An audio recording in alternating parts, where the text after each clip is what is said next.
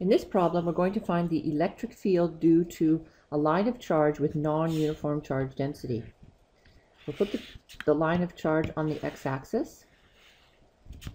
One end of the rod is a distance d from the origin, and the length of the rod is L.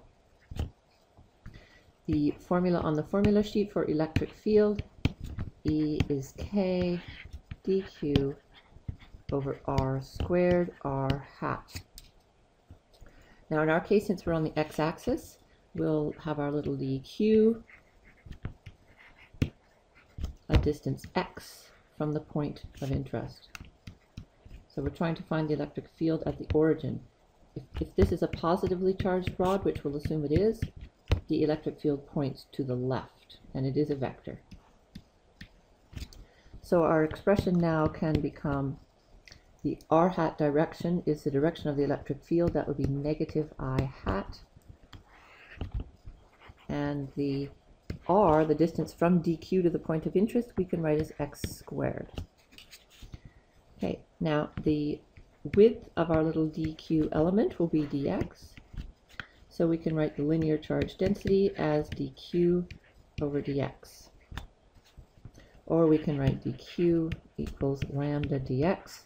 And that's how you get rid of dq in the integral and put it in terms of x. Now in our case, lambda is not a constant. It is a function given by 4 over x dx. Okay, so I'm going to sub that into the integral.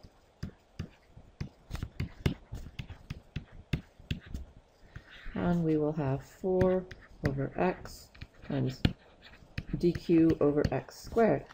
Our limits of integration will be from one end of the rod, d, to the other end of the rod, d plus L. Okay, so that's a pretty easy integral to do.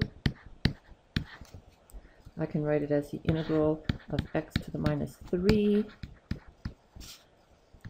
which becomes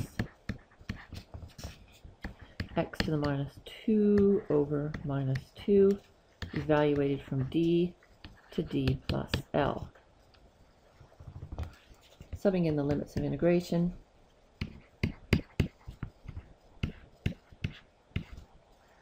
I'm going to leave the negative 2 down there. I get 1 over d plus L squared minus 1 over d squared. Now it appears that those two negatives cancel out, but in fact this quantity in brackets is also negative. So I'm just going to rearrange that so I see that it indeed does point to the left.